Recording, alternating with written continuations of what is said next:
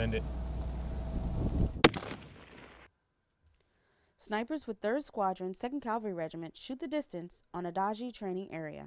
We have targets set up every 100 meters, all the way out to 900 meters. They work in 2-man teams, collecting the necessary information to hit the target's center mass. I have 4 sniper teams collecting data of previous engagements for our sniper rifles, and the guys are just making sure that their elevation and windage is correct for all the distances. Atlantic Resolve gives U.S. and Allied forces soldiers the opportunity to work and train together and improve their ability to operate as a combined force. For the scouts, we're going to be working with the Latvian snipers. We'll be able to do missions with them. Teams will be able to pair up with the Latvian sniper team and work together and know how each team operates and support the regiment here.